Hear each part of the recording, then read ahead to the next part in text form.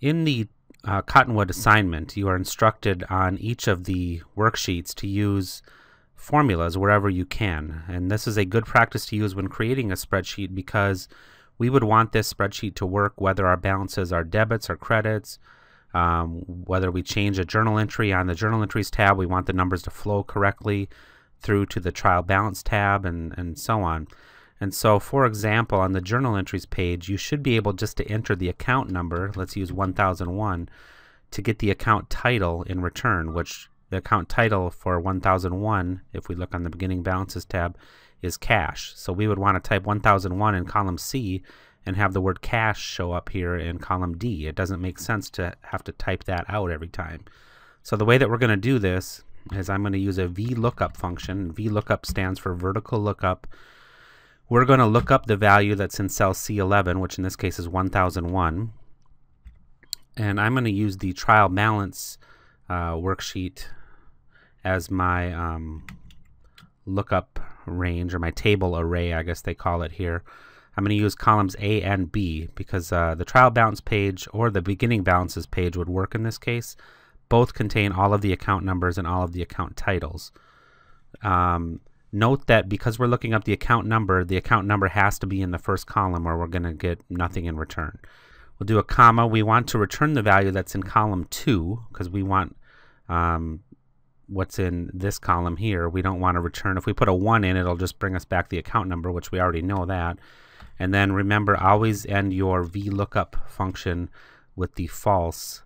As I mentioned in the sample screencast demonstrating this function, there's only one time in my entire career that I've used true, and that was for a pretty special outcome. So, you know, almost always, I mean, I can't say always, but false is the way to go on this. And then if we hit enter, you'll see that it returns the value cash. And if we change this to 2001, it changes to accounts payable. All it's doing is going to that table and bringing back whatever. Now, if we type in a typo, we get an NA. Okay, that's an error. Also, put that back to 1001. If we fill this down, if the cell is blank in column C, we get an NA. And so to avoid getting that NA, you can make a change to your formula. And so I'm going to hit F2 to edit my formula here. And what I'm going to do is I'm going to copy everything except the equals sign. And I'm going to put this VLOOKUP inside of an if function. And so I'm going to say if, and then I'm going to say is NA.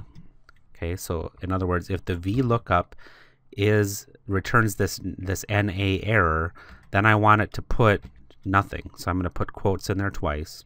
So if that value is true, put nothing. If it's false, meaning it's not an error, then let me do Control V to paste in what I copied before. Then I want it to actually do the VLOOKUP.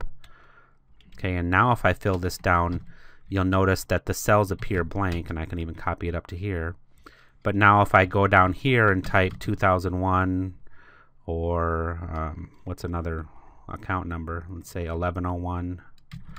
It brings it in. But this allows me to fill down the function even where there's blank cells in column C.